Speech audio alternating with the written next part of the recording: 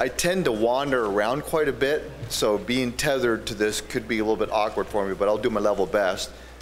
I also wanted to share that I, like Linus before me, got a lot of very urgent emails saying, what are you doing? You coming? And I kept on going to my assistant and why am I getting all these emails? I'm set up, right? Oh, you're good. Apparently, engineers tend to be really, really cautious and make sure that things go as planned. So thanks for having me. Hopefully you'll enjoy some of what I'm about to present. This has been an extraordinary week when you look at all the announcements of new products and innovations. I mean, that drone helicopter thing that carries 2 people around, who would have thought, right? Anyways, awesome week, and I'm not going to try to be a Debbie Downer about the week, but the intent of what I'm going to share is sort of, what happens when all these devices are connected, and how does that affect everything from privacy to security to you name it. So let's get this started. I think I have an hour, is that correct? Yes. An hour, all right.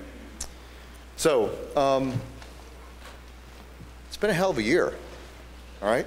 Just look at the last year and a half or so, and by the way, this is by no means an exhaustive list, but it gives you an idea of some of the challenges we face. In fact, one of the things I found really interesting about last year in particular is that we had the Heartbleed incident, if you recall, back in, well, like 2014.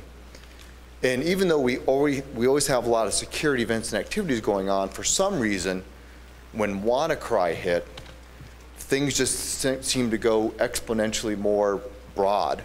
And I don't really understand the dynamics behind it, but we went from just kind of doing the things that we do in the security space to responding to a WannaCry, responding to a Petya, responding to a crack, responding to an Equifax breach, or Reaper botnet, all these things that were just coming at a pace we've never seen before. So the real point of this is that even though we've had some really high profile activities that defined our space in the past year and a half and affected the products that we in the security industry build to help protect businesses and consumers, we think that it's even going to get more aggressive. We're going to see more types of exploits, more activity in the space that's going to make it even more interesting. And one of my biggest personal fears is that at what point does security become a gating factor towards the ultimate success of the Internet of Things and all things that we try to connect up. So I think that's the major takeaway from this particular slide, is that the velocity of activities is going to continue to increase. And just a little bit about my deck, I'm going to spend some time talking about present state sort of things. And then I actually pulled from our 2018 threat predictions report and sort of map some of what we've seen in the past couple of years against some of the predictions we're looking at for 2018 and beyond. But before I get into that, I'm not sure how many people here are actually in the security space, but it's always interesting to me when we look at the different actors that kind of do the bad deeds that we hear so much about. And probably the most popular one you hear about are nation states, because they tend to be the ones that really do the more high profile things. Think back to Sony, North Korea, and actually North Korea has gotten attribution for the Mirai ransomware attack. So we're seeing more and more instances where states are building these cyber armies to go after everything from intellectual property, disrupt elections, to a whole host of activities that are really causing the security industry to take note. Not too far removed from the nation states are the hacktivists. These are the organizations that assemble somewhat loosely at times to go after a cause, right? If they're upset about some sort of law enforcement or some sort of banking industry thing, they'll actually assemble teams to go after those, to do everything from denial of service attacks to publishing sensitive information that wouldn't want to get on the public eye. So hacktivists tend to be somewhat loosely organized, and in a lot of cases you'll see people that are member of nation state types of of actors that will participate and hacktivists, and they'll sometimes go off on their own. So there's a loose coupling of alliances as we go through these different types of actors. The one that we pay a lot of attention to, because it's interesting to see how active they are the organized crime networks. You know, if you think behind some of the ransomware attacks and other types of activities with the intention of actually monetizing from it, it's amazing just how profitable these organizations can be. And we spend a lot of time as an industry working with law enforcement, be it the FBI or Europol or other organizations, to try to identify, especially these cyber criminal networks, as they're very, very active in both, trying to extort money from potential businesses or consumers, but they also spend time selling their wares on the dark web. So getting after the organized criminals and trying to disrupt their services and their capabilities. In fact, I think 2 weeks ago, our company was active in taking down it was the CryptoLocker ransomware group. So we continue to work with law enforcement to try to target these organizations to bring them to justice. But one of the big challenges, as you can imagine, is the barrier to entry here is pretty low, right? There was a time when committing a crime required that you be present. You had to go to the bank, gun in hand, to try to rob the bank. Well, now you can do that in the comfort of your underwear from some dark corner of the world. If it works, it's fine. If it doesn't work, that's okay too. So a lot of trial and error, not a lot of downside for getting into this type of career activity. But of all these groups, the one that I'm most interested in, I'm following most closely, are the gamers, right?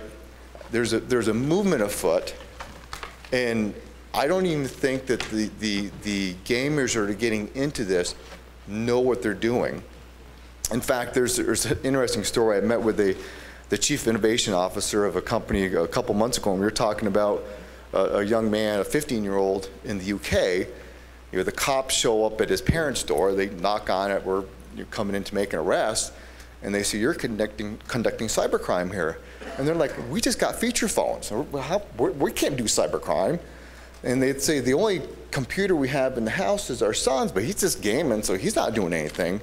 So they go up to the son's room. He's this 15-year-old boy, and they of course go into his room, and sure enough, he had launched an attack using a Trojan, a banking Trojan, and ended up stealing $2.3 million. The funny thing is, he actually spent that $2.3 million on online gambling. So A, he's a really bad gambler, and I don't know if this kid actually knew what he was doing was a crime, right? Because he went from, these are just monies flowing across the screen. If you look at the gamer mindset, it's all about going to the next level. So this could have been just gameplay in his mind. In fact, one of the things we find of these gamers in particular, they play these multiplayer games, and in a lot of cases, there's a sniper that keeps taking them out so they can't go to the next level. So they actually go online, spend like $7 to do this thing called booting, and they'll launch a denial of service attack against the IP address that keeps on shooting them so we can go to the next level.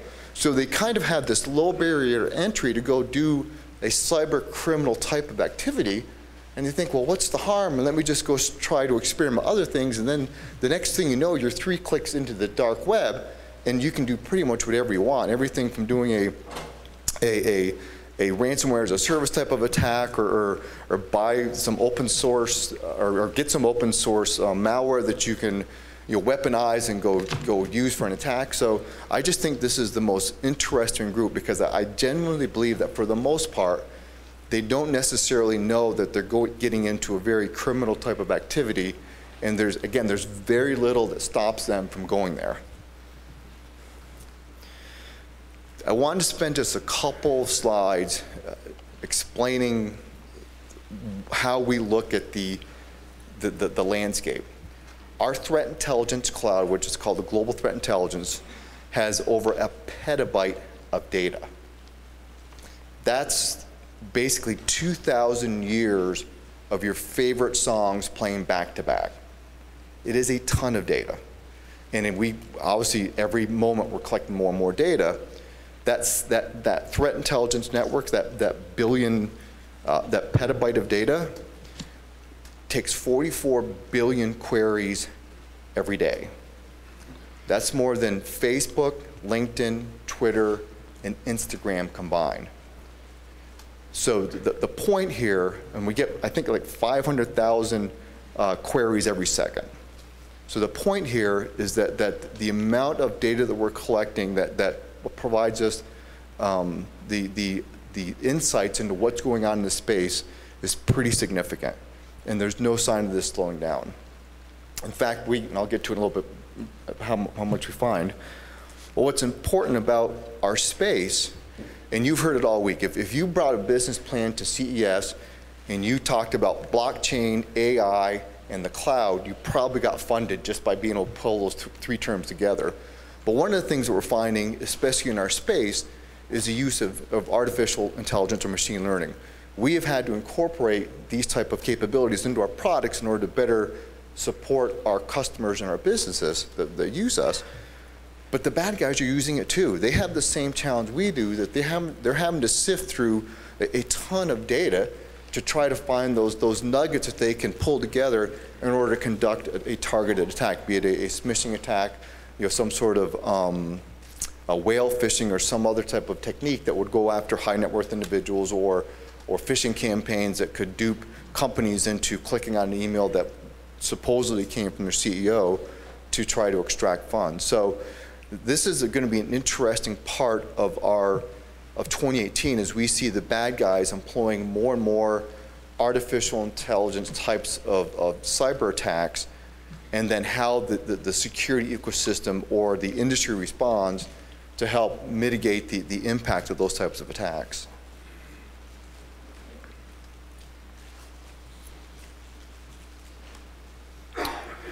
When we look at the various sectors in our space, there was a time where everybody thought of malware as pretty much a thing for the PCs. And by and large, it's still probably by far the biggest segment.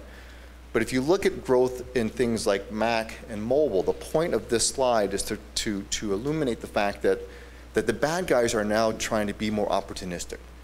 Right? They're trying to figure out where are the high net worth individuals, what are the devices they are using, and what sort of attacks can we use to target those individuals or businesses in order to do our malicious deeds. A particular segment of this is ransomware, and this is an area that our space in particular have been paying very close attention to over the past couple of years. It actually came out, I think, about 10 or 12 years ago, and then went dormant. And then with the introduction of anonymous payments vis-a-vis the Bitcoins of the world and stuff like that, it came back with a tear these past couple of years. But in this last year alone, we saw about 59% growth in ransomware. And the ransomware authors are getting really, really good at trying a bunch of different techniques to have a success with their different wares. For example, we went from the original type of ransomware that was out there, really just focused on certain files on a PC and locked those up, and then you had to pay a ransom to get those unlocked. Now we're seeing vis-a-vis Petya, or not Petya, disk encryption, full disk encryption, that will lock up the entire drive and cause disk wipes as a form of the ransom. Petya also introduced the idea of variable payment, right? Where if you don't either pay a certain amount in a certain amount of time, or if you don't act in another way, we will either start deleting certain files, or B, will change that ransom to a higher amount. So they're getting more and more creative on how they actually execute the ransoms to try to get the target to go ahead and to bend to their will. We're also seeing ransomware that's getting really smart about sandboxing. They're using obfuscation techniques and other forms to hide itself, so if it looks like it's going into a sandbox environment, it won't execute. It'll wait till it finds something that's non-sandbox so it can actually do the dirty deeds. We talked about it a couple of minutes ago, ransomware as a service. For those poor cyber criminals, the kids who are getting into it and don't really understand how to create their own ransomware attack, they can go online and get one as a service. And we think we're going to see a lot more of this in this year. especially. And one other one that I think is really important that is going to be interesting to see what happens over the course of a couple of years is website encryption. If most companies today use commerce as a part of their web presence.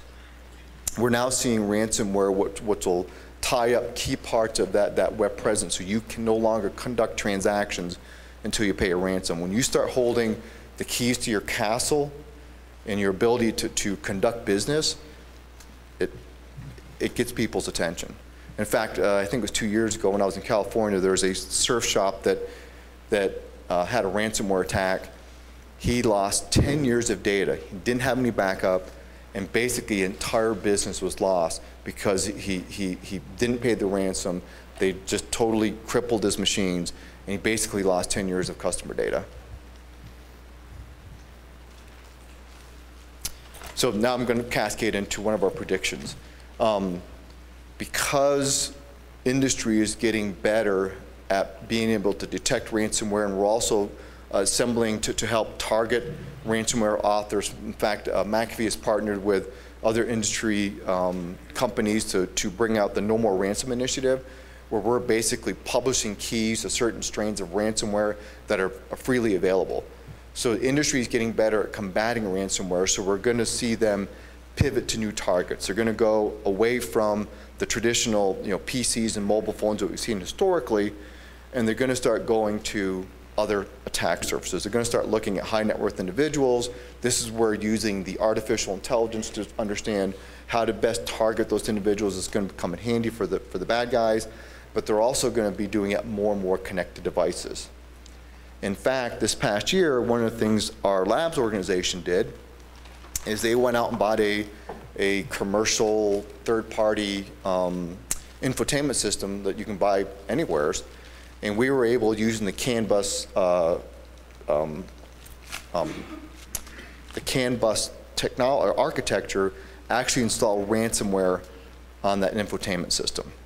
So this is happening today, and what we think is going to happen as the ransomware authors get even better and better, they're going to look at things like the cars, and especially driverless cars. Imagine a day when you wake up and you walk out there and your car starts, but it's not going to move an inch until you pay a ransom. When you saw what happened with Jeep a couple years ago, using a cell connection, they were able to go in and take complete control of that vehicle, including the braking, acceleration, steering, things like that. We're going to see similar techniques where they're going to use ransomware as the means to infect a vehicle and demand a ransom before that car can move.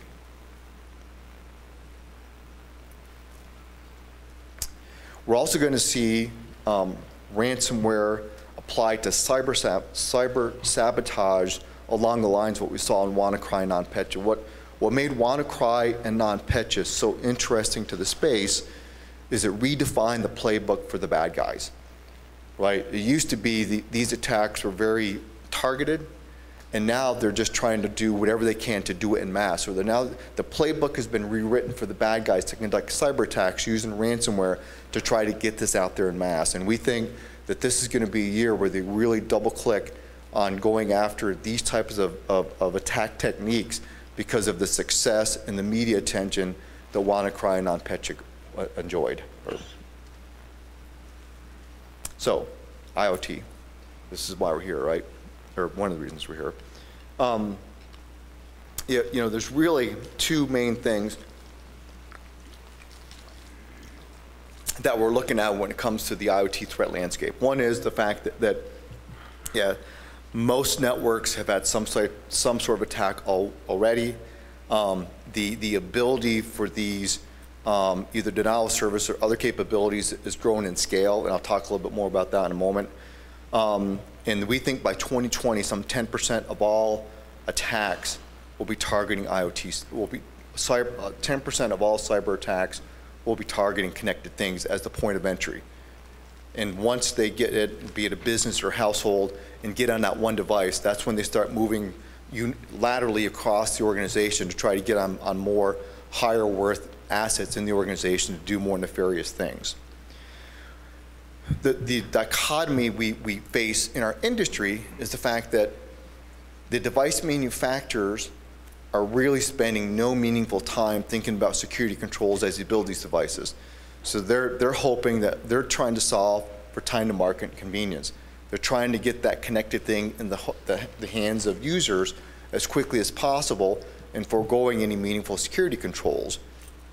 The flip of that are the consumers and organizations that use these devices are spending no time trying to figure out how we lock them down. So you've got this quagmire that's coming our way that's putting these connected devices in market, in mass, that are going to be extremely attractive for the bad guys.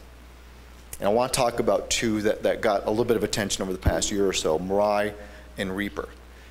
Two different malware, very, very different types of techniques. Mirai, if you recall, used a brute force type of attack, username passwords, because again, the devices are going into these organizations, into these homes without any change to the username password. And once they would try to access the device, they'd download the malware and then have it be waiting in state until the botnet was executed. We've since seen Mirai. A couple things have happened. Because the law enforcement was getting ready to arrest the authors of Mirai, they actually made Mirai available as open source code. So now we're seeing a bunch of different variants of Mirai show up around the world. And it's also being repurposed to do things beyond just launching a denial of service attack or being part of a botnet. They're also being used for Bitcoin mining or cryptocurrency mining, as well as doing other types of cross-server type of attacks. So that's actively going on in one place. This past year, Reaper was introduced. And there's varying reports, but Reaper uses a different type of technique for installing itself. Instead of trying to do brute force username password type of attack, Reaper actually looks at, I think, 9 different known vulnerabilities in connected things. As we said, the device manufacturers aren't really spending any time on security, so they're trying for some known vulnerabilities. If they find a known vulnerability, they'll infect it. But what makes Reaper so interesting is Reaper, once it's infected in one device, it'll infect every device that's connected to in an organization, and it'll do so very rapidly.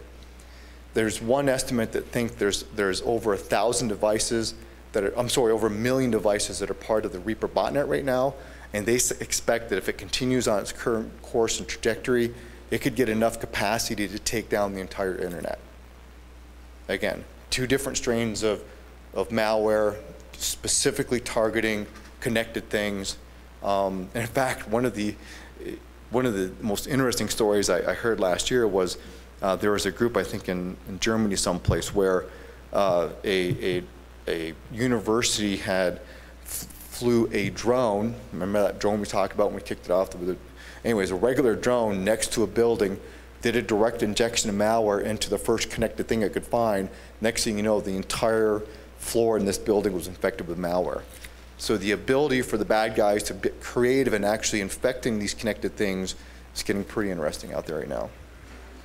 So last year, last CES, I sat down, I forgot what one of the journalists said, we put a toaster in our lab, and it was pretty much infected within 20 seconds. We thought, hey, let us try that. So we actually went out, got a commercial DVR, brought it into our lab, fired it up, and waited. Within 64 seconds, it was crawled, authenticated to. I actually had to try 3 or 4 different passwords, still got the right combination. And the Mirai malware was installed within 64 seconds. Now imagine that in a world today where we're connecting roughly 4,800 devices every minute of every day. So every time one of those devices lights up, if you've not done anything to try to protect that device, chances are, unless it's sitting behind a Wi-Fi with a pretty secure password, it's going to get infected. And IDC predicts that by 2025, we'll be connecting roughly 152,000 devices every minute of every day. 4,800 today, 152,000 every minute of every day in a couple of years.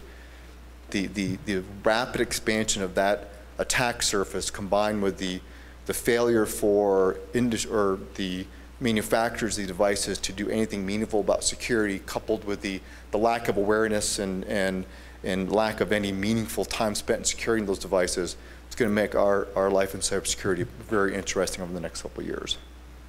So what's one of the predictions we had tied to this? Beyond just the ability for these devices to get infected en masse, we actually think that connected home devices will surrender privacy, and we're seeing that happen already.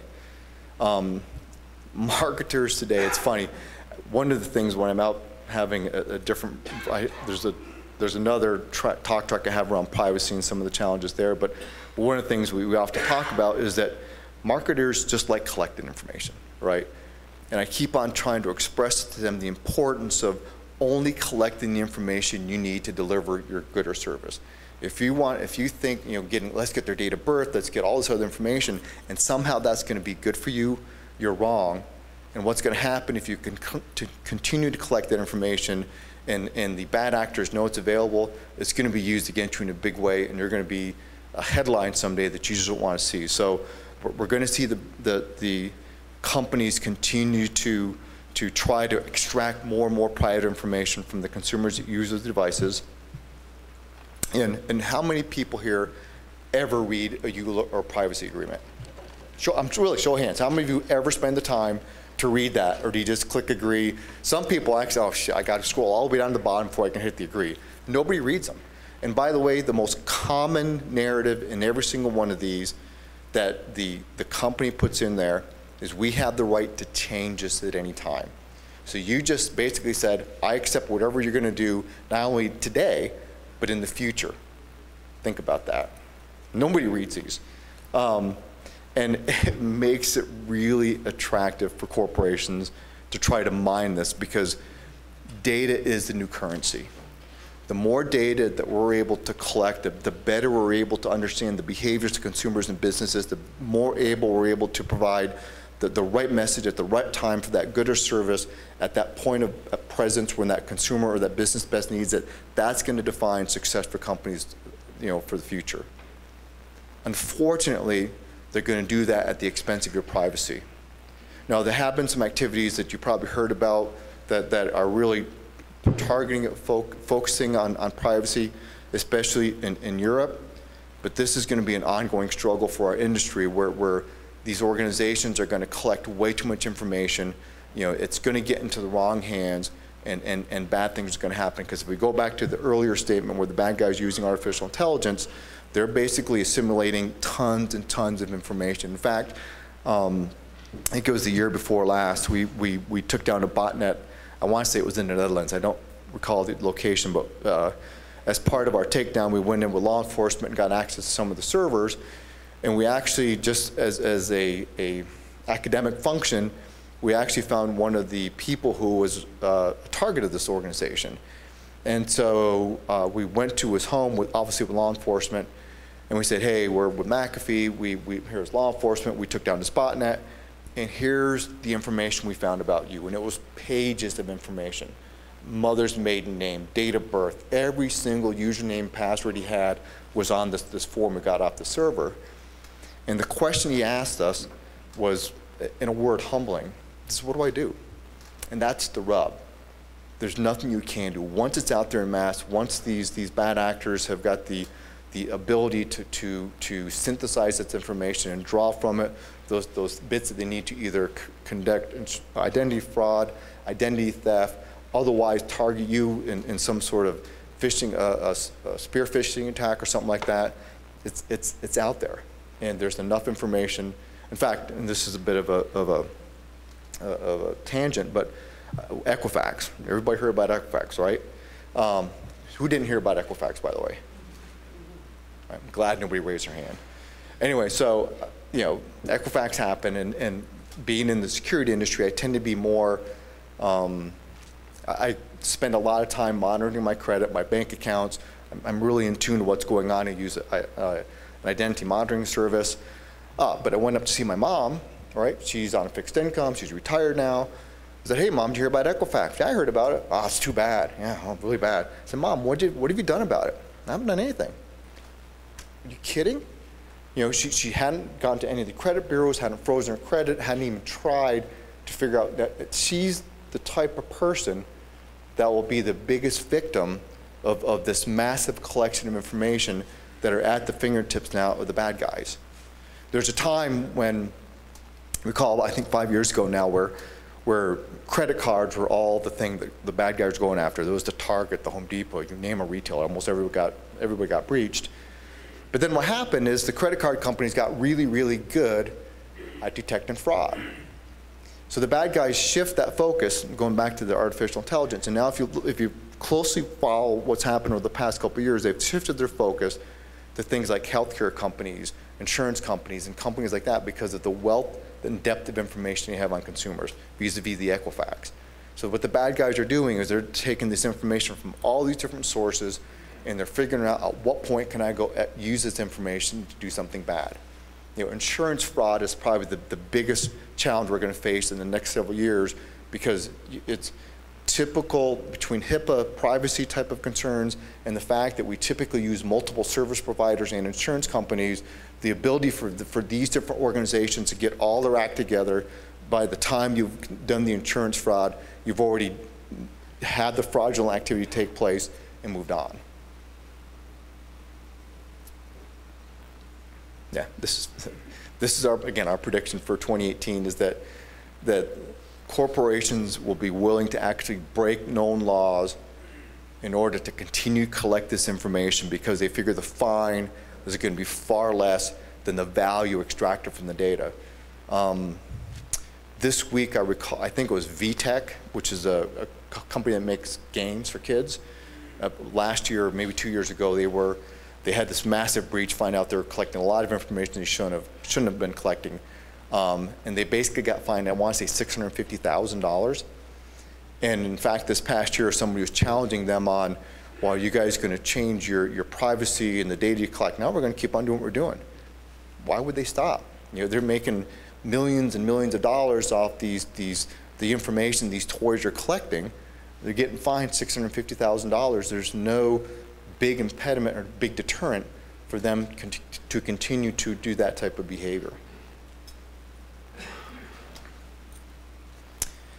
And the last prediction that I want to spend just a little bit of time talking about, because I think it bears mentioning, is the importance of the targeting of children.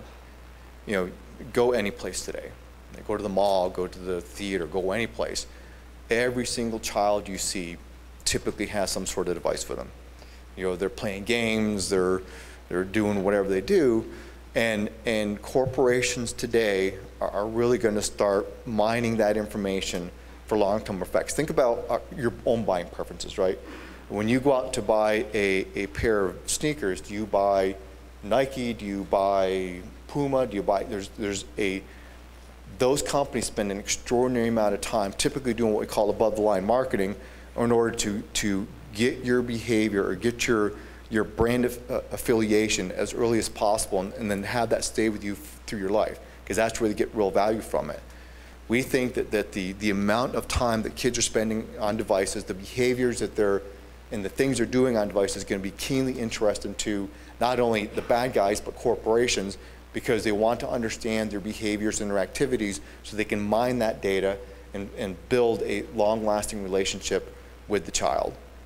And we think that that's probably not a good way to go about it, because you're exposing somebody who doesn't have the wherewithal or the understanding of exactly what that information that they're giving up means.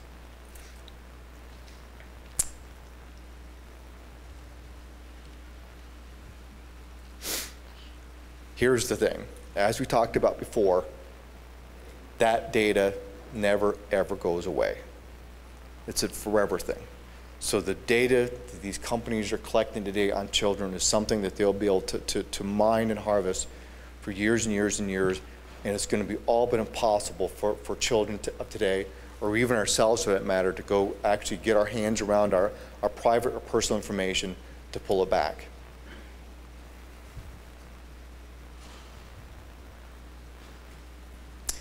The fix for this is companies that understand that this behavior can take place, and the willingness for them to be forward-looking and engaging with the parents and so the parents understand what types of apps the kids are using, the type of information that's being collected by those apps, and their ability to make sure that the use of the information from the apps is being used for something that's not going to be done at the detriment of the child or have some sort of long-term impact to the child. And the last thing I wanted to talk about today is crack. I'm probably sure most of you heard about Meltdown Inspector. That's what a way to start 2018, but a little, I think about 3 months ago now, maybe 4 months ago, crack came out. And crack was a vulnerability in the encryption of every Wi-Fi connected device. So everything that connects over Wi-Fi would have been vulnerable to the crack, would have been vulnerable, have the crack vulnerability. And what makes this really interesting is the type of data you could serve up is you could basically set it up so you could sniff off every information that was going over any channel that was using WPA2. And thankfully, as an industry, we got in front of this, and I believe that most devices have been patched and most operating systems have been updated, but the fear that we have is you have some of these older devices that have been unpatched, and if the bad actors can figure out how to effectively use that as an attack surface, they'll be able to collect tons of information. Go back, if you recall earlier, we talked about Heartbleed. Heartbleed, we heard about it. We galvanized around it. We made sure that we put all the fixes in places in the industry that we should. But even so, about 2 or 3 months after the Heartbleed vulnerability was announced, which was a vulnerability in SSL, we started seeing attacks in the wild. I would expect probably over the course of the next couple of months, we're going to see attacks in the wild that are going to be targeting the crack vulnerability, because we're just now getting to the point where the bad guys know how to exploit it, and we'll see this happening probably over the course of the next couple of months. And that's all I had. Any questions?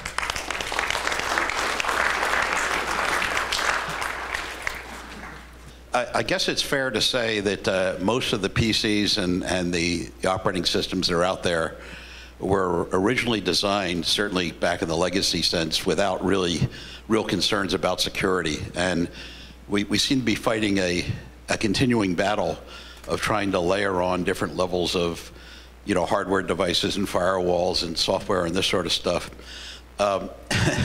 Is there, in your view, a radical change or need in the basic architecture? If we were, or let me ask another way, if we were starting kind of from greenfields and thinking about some of the security issues, what would these operating systems and hardware look like? And is there some way to migrate where we are today towards something that's a lot more robust, so we're not constantly fighting one battle after the other? Yeah, we always talk about the need for a silver bullet to security. And certainly there's all sorts of architectural changes we can make to operating systems, compute architectures and things like that to make them more sturdy, more secure as we know it today. But anything we do today, who knows what's going to happen 3 to 5 years. So my fear is that we're always, one of the most interesting technologies we're going to see in 2020 is going to be 5G as a good example. When you talk about the security architecture for 5G, it looks extremely rich and robust. But what's inevitably going to happen is when it actually gets out there and the bad guys start understanding, how the protocols work, how everything connects, how the systems work and ways that they can manipulate it, they're going to manipulate it. So I would love to say that there's something we could do at the operating system level, the chip level, the compute architect level. But I think anything we do would just be, it would fix us at this moment in time, and maybe we would see a dip in the overall activity that defines our space today, but I think it would be just a dip. And then we'd see some sort of way that they could get around it and then continue to move on. By the way, even if we build the best mousetrap in the world, it's still just going to come down to people, right? People are going to do stupid things. They're going to click on a phishing email. They're going to open the door and say, "Come on in and get access to the information you want." So even if we came up with the best way to lock this stuff down, ultimately the people that interact with these systems are where things go terribly wrong. Related to the DVR exploit, was that device connected directly to the internet with a global routable IP, or was it behind a NAT device? It was exposed externally, and by design, right? If you put it behind a firewall, put it behind another layer of protection, it wouldn't have got. But the thing of it is, we were trying to emulate things like cameras and other things that would typically have to have a public-facing IP address. Right. So you're right. The likelihood of that happening in a home that was using some sort of encrypted Wi-Fi type of connection is not very high. Right. So the next question. It was a honeypot type of situation. I should have said that. Okay. So the next question is similar. It involves IPv6 with most modern operating systems are preferring IPv6 over IPv4. And IPv6 will, if possible, give that device a globally unique IP address. So in essence, that device now is exposed to the internet. Can you comment on the impact of that? Yeah, IPv6 was going to be the next holy grail, right? We'd run out of IP sockets, and we had to come up with an alternative. And when they were originally authoring and building the IPv6, this is not only going to give us unlimited connectivity, but it's going to allow us to do things we couldn't do with IPv4. And I think you pointed to something that goes back to the previous, not your previous question, but the question before. Let's say that IPv6 ends up being this ability to open up IP addresses, and then people can directly target those. Bad things are going to continue to happen. Even if you have a more secure operating system, a more secure compute architecture, if that IP is exposed and accessible, then yeah, we think that it's going to allow for bad things to happen, potentially. Another question back here. Yep. I want to follow up on that gentleman's question and just add a couple of other flavors of things that are occurring that maybe you could comment on. So, two of them. One of them is on the network side. Blockchain will become part of the computing environment at some point. We'll fix the latency. We'll fix the power issues. It'll be bidirectional so that devices can talk bidirectionally. So, assume we do all that. I think that has some flavor of protection to it. Maybe you can comment on it. And the other one is in hardware. There's a lot of things going on where you can enable, if you want to call it a kill switch, where the user or you can enable a service to actually say, hey, you're in the process of being corrupted. I'm just going to take your device offline. Sure. So maybe you can talk about those kind of aspects. Yeah, I actually love the idea of. In fact, we have a new product which goes because we feel that the most vulnerable spot now is the home. People are bringing in all these devices and they're not doing anything about security. And so we've actually built a software kill switch. It basically says if your device looks like it's gone rogue, it's either got some sort of infection or it's started chatting up with a different server, we will inform you, and the option is to just take it offline. And then we obviously at that point, if it has been infected, you'd want to reach out to the manufacturer to reflash the firmware or something like that. But yeah, we think that again, there's things that we need to start doing as industry to help in these types of scenarios. And you're going to a model where you have almost an always-on security environment, where as devices come on and as devices do things that seem to be out of character for that device, the consumer has very little involvement other than the certainty that it's doing something it shouldn't, and they should act on it. But it's one of those. So I like that idea. Let's put it like that. And going back to blockchain, I think there's a lot of interest, I think, in using blockchain to build more secure environments. But I think a lot of people are putting blockchain up as this holy grail sort of capability, which I don't think is going to happen. Like every other thing that seems to be that holy grail, it has this ability not to have compromise, as we've seen in other environments or scenarios. All of a sudden we realize, something can be done to manipulate it, and then we've got yet another compromised environment. So I am optimistic about blockchain. I think it's going to help in a lot of different ways.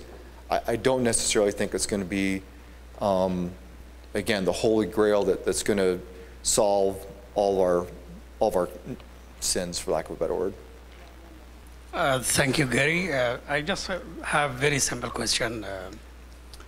Guys, you're not giving me simple questions. Okay. Just putting that out there. Do you have a cooperation and coordination with other companies that they are in the same field and antivirus, cybersecurity, or you are working in silos? We absolutely work with what's it called? We just started a consortium at RSA this last year. Every major vendor's in it. I forgot the name of it. I apologize for that. We are working very actively with law enforcement. Obviously, there's a lot of needs, and when it comes to finding the cyber criminal networks and bringing them to justice. But yeah, this has to happen. When I talk about that, our global threat intelligence, we share that data. We share it with our competitors. We share it with others because we all have to get better, right? The more we share, the more open we are, the better we're going to be able to protect those people that need security. But there's always a reluctance. I remember what was it? It was WannaCry. WannaCry was when WannaCry happened. Almost all the security vendors went out and tried to build the decryption key, right, and to make it freely available. And so when we were meeting with media, I was obviously had to talk to our PR people, legal, and things like that as we structure our response. And one of our parts of our organization said, well, why would we share the fact that we're trying to build a decryption key? Then everybody's going to want to build one, take credit for it. I said, well, how's that a bad thing?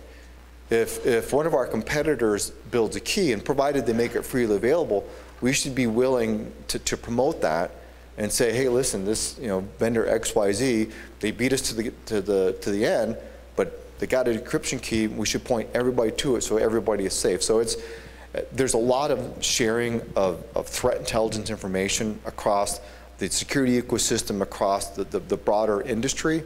I don't think it's quite where it needs to be, and we need to continue to strive to get better there. Did I answer your question? Okay, I have a quick question. So if I compare, let's say, software-based security solution versus hardware-based security solution, what is your opinion? Which one is better? Software versus hardware? Based security solution. Software always allows for, you can continue to improve, right?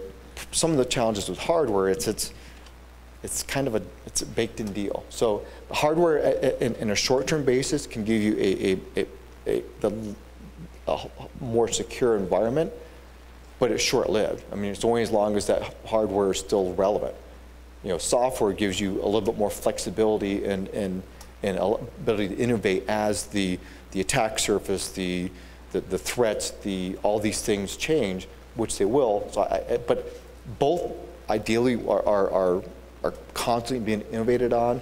I just think that it depends on the use case, it depends on the environment. There are some places where, for example, if you're doing industrial control type of capabilities, I want to make sure that there's as much security in that hardware as you can possibly bake in, because then you're talking about lives being at stake.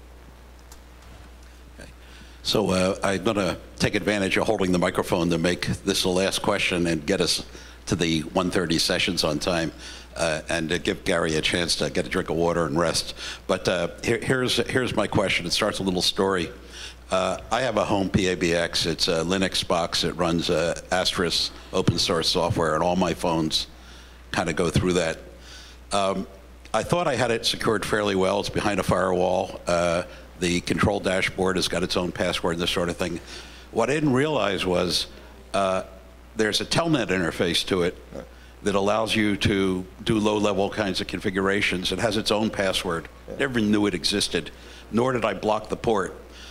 So end of the long story is that within about a couple hours of getting it up, somebody completely rewrote the software and started making phone calls all around the world through my lines. I should know better, but as these consumer appliances made from different manufacturers and different things start getting out there, the ability to configure them and set them up in a way where the average consumer can deal with it seems to me to be a problem that's not being solved. Is there an opportunity for some sort of service bureau that can go in either externally or internally and audit That's some a great of these question. systems? We actually, this product I talked about a little bit ago, it's like that actually will scan your entire home environment, and I'll say, here's the devices we found. Oh, by the way, here are some of the vulnerabilities we found. Here's a light bulb that has using default username and password. Here's an open port on this other device, and it won't configure it for you, but at least it'll go so far as to say, hey, listen, this could be a risk for you, and either shutting down that port or changing your username and password on that light bulb is going to go a long ways to making sure these devices aren't compromised. But I don't know. One of the things we talk about that I hope gets a little bit of a critical mass is that everybody's familiar with Energy Star, right? That basically you buy your appliances and you can save so much energy. We're trying to get some critical mass around doing something similar for connected things, where when you go out to your Best Buy or Amazon where you're going to buy your stuff, you see device A and device B, both light bulbs. This has got some sort of security rating that says this got these controls, these capabilities, so it makes it more secure than this other bulb. All things being equal, I think a more informed consumer is going to buy that light bulb. Because we've done a lot of research. Consumers don't want to be involved with something bad. If they know that their devices are being used for a botnet or doing other bad activities, they don't want to be involved. So if you have the means to say, hey, this device is going to be at least some level more secure than this other device, which doesn't have a like certification, that would be one way to hopefully keep consumers informed on this is an important thing, but also allow them to take more informed decisions on what to buy versus when they're doing comparison shopping.